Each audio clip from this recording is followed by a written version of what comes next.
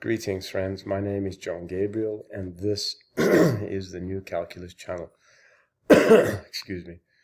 So today I'm going to produce a little video explaining some of the key concepts which were inspired by a comment in one of my latest YouTube videos. So let's begin. Now, that's not the question.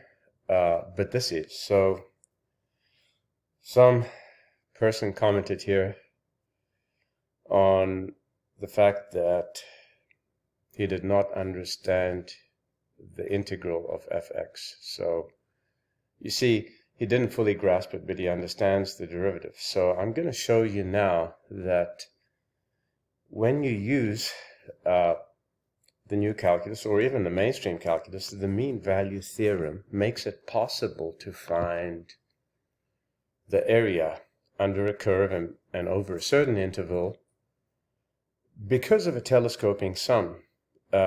And you can find the proof of that in these links, okay? But I'm going to show you everything right now as we go along. So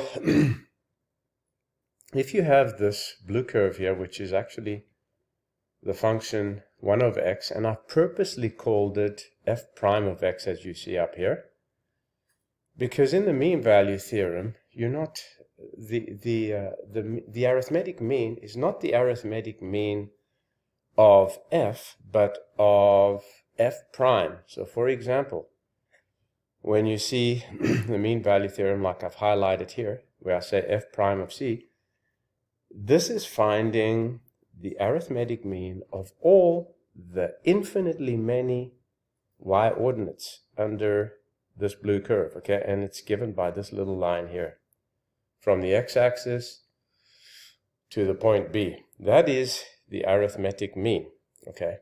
And what are we actually doing when we're calculating this shaded blue area?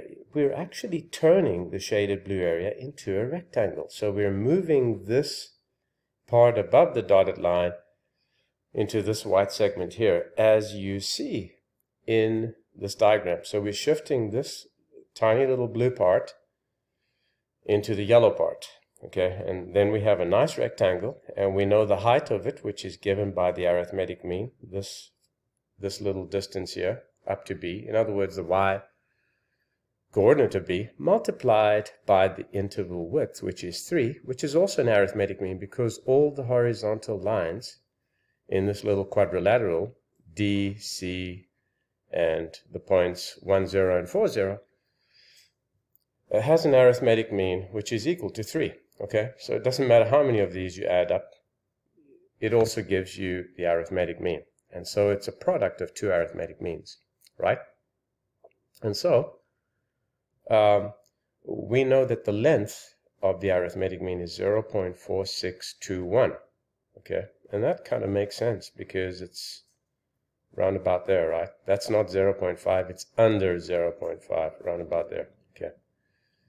And that, my dear friends, is pretty much it. There is no use of ill-formed concepts such as Riemann sums, limits, and all the nonsense that you learn in mainstream calculus, which is a very flawed formulation, has always been flawed. There's never been a rigorous mainstream calculus formulation. It's one big fraudulent formulation.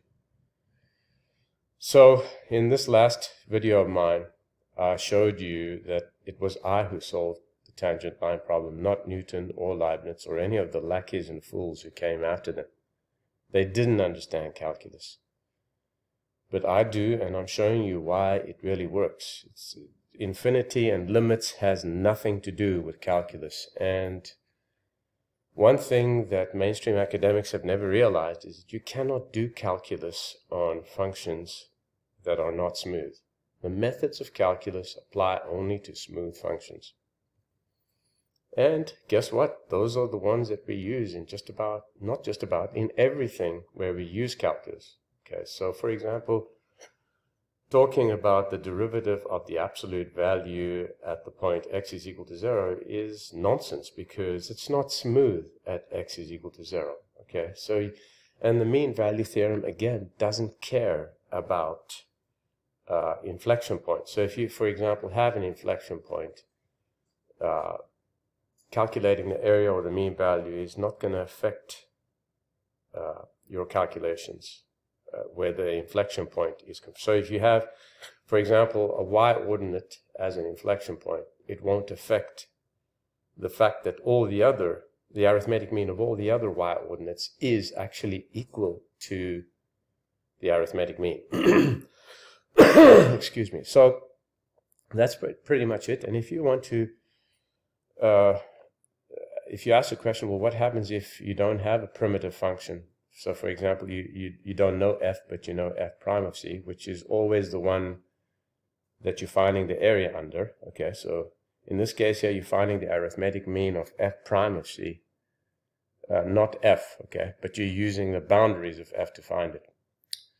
What do you do in that case? Well, in the mainstream calculus, you normally use numeric integration, right? So that means Simpson's method, trapezoidal, and any of the other methods that you can use to to find areas. Okay, those are all, and you can show that even the bogus Riemann sums are actually product of two arithmetic means in the mainstream calculus. That's not hard to do.